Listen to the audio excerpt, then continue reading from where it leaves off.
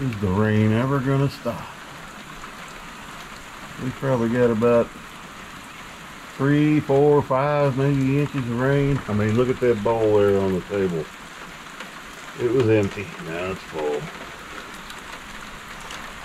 Can't get no building done in this. And next week it's going to be very humid in the low 90s, and I am not ready for that. It looks like I'm going to have to be working on it. I'm never going to get this done. Seems like a good day for cooking video. I may just head to the grocery store. Sitting here right now thinking of what I can make. So if one pops up tonight, guys, that means I did it. Till then, happy trails.